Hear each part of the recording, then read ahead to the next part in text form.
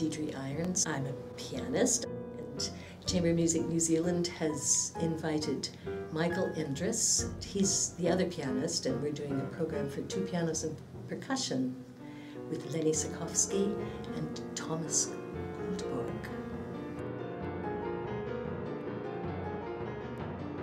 Oh, it's terrific. I mean, I've just finished playing a trio concert, and now I'm focusing completely on this. And this is a very demanding program.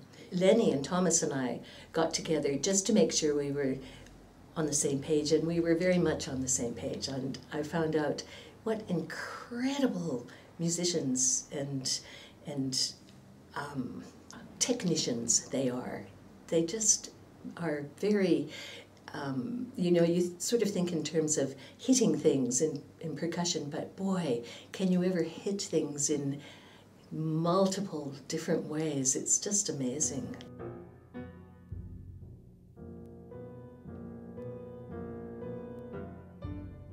There's something about this piece that I think it's the one they use when they talk about the Mozart effect. It's the one which is meant to have the greatest effect on children when they hear it. And there's something about it that just seems to put all of your molecules in order. I feel joyful and peaceful whenever I play that piece. And it's been ever since I first played it in my 20s, which is a very long time ago. And it is just really, there's something very special about it.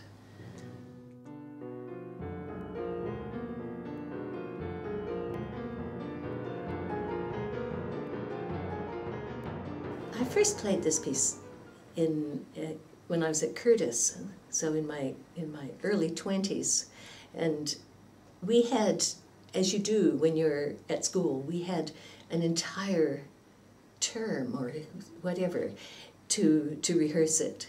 After that, I sort of got an insight into Bartók through Micha Bogacnik, who Chamber Music New Zealand brought over in 1984. And put us together. And he is from Slovenia, and he has that Eastern European temperament. And I remember the first time he arrived on my doorstep, and sort of like a clap of thunder. and we started to play. We played maybe one piece, and Micha stopped and looked at me, and he said, "Do you want to work?" I said yes. And I think that really was when my sort of musical education began, you know, well past Curtis and all of my upbringing in Winnipeg. He just somehow or other, he taught me this Eastern European feeling that music like the Bartók Sonata for 2 pianos and percussion has. The Bartók has some very gnarly bits, I must say.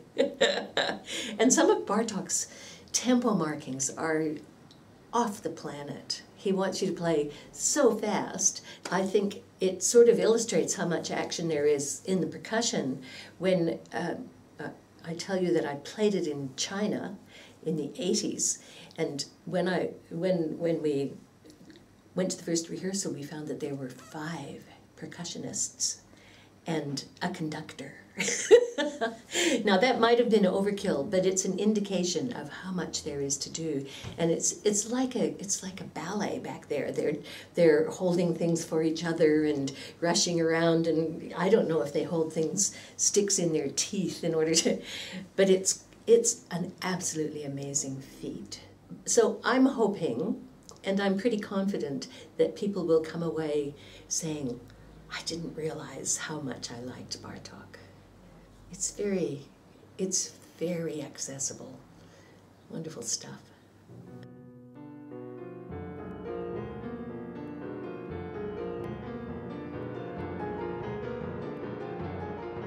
A friend of Ludoslavsky's apparently asked him if he would add percussion parts to this very, very jolly and accessible Paganini variations that he wrote, and he started doing it and then sadly died before he was finished doing it.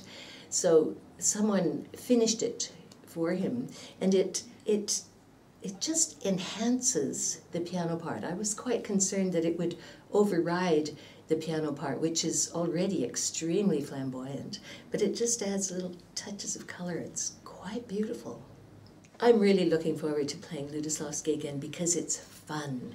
It's just fun. There are places in it that I think, surely I can rewrite that so that so that I don't have to jump 3 octaves this fast. Cha-chong, cha-chong, with chords. It's very challenging, but at the same time, it's funny and it's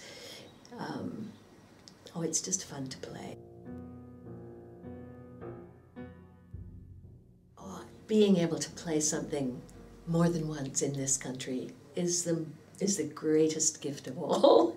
It's just fantastic. You spend so much time alone at the piano and doing things and discovering things in the music that are beautiful, but they only matter when you communicate them to someone else. And in that sort of performance, at that time, there's just a special enhancing sort of aura that comes around the music and the players and the audience in ideal circumstances.